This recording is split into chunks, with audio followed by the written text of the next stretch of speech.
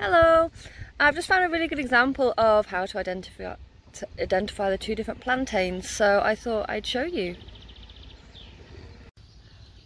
So growing alongside the path, which is Plantain's favourite place to grow, and when I say plantain I mean Plantago species, which is a British kind of small herb, not the banana. People tend to think of the plantain banana, which is a completely different tropical plant, but yeah, plantain species. We have a few different ones in Britain, but the most two common that you're going to come across is our Plantago lanceolata. Now this is this plant here in front, and at this time of year, which is June, it's quite easy to, or I'm just going into June, it's quite easy to identify because they have these very lovely flower heads that have stamens sticking out which produce the pollen, but they look like a little Saturn ring.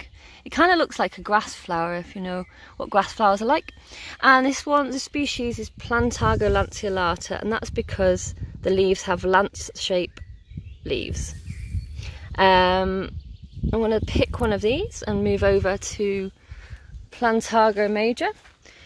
So this is another plant in the same genus, so they're related, they're both Plantagos, but this one here is Plantago major. And Plantago major has slightly rounder leaves, so if I hold these two leaves next to each other you can see them. I'm going to pick one of these as well. Now these ones can get really big, I mean both can get really big, they can go up to a couple of feet long. Nice identification feature is that they have veins running all the way up the back, both of them do. And at the bottom, when you break them, you'll see little threads coming out, and you can peel these up. So they're both used in herbal medicine.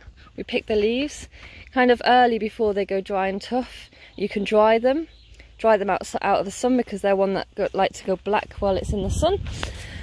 And they're used in infusions for allergic rhinitis, hay fever, and also in mixes for urinary tract infections, also things like coughs. They're slightly mucilaginous, which means they're a bit gloopy, but at the same time they're good at drying up like mucus from like rhinitis or coughs. So it's a really handy plant to know because it is so abundant. But just remember when you're picking it, because they grow at the side of the roads, to find a nice road where not too many dogs have weed. One thing we didn't just see was a flower of the Plantago major because it flowers slightly later, but one of its old country names is rat's tails, and that's because the flower stalk is really long and whippy. So where you saw the lanceolate is about this high, if you imagine that entire flower head going all the way down the stem. And I'm just about to show you another type of plantain which you might come across, which is Plantago media. So this is Plantago media. The leaves look very similar to Plantago major, but they're a lot more fuzzier. They're like quite furry.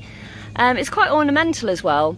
The flowers are really particularly beautiful, so it's like a really large version of the Plantago lanceolata, and they have a purple haze to them, really pretty. Not quite as common as the other two, but you might come across it. And all three can be used interchangeably. And here we have them all three together. On the left here is Plantago lanceolata, in the middle Plantago media, and on the right the leaf of the Plantago major.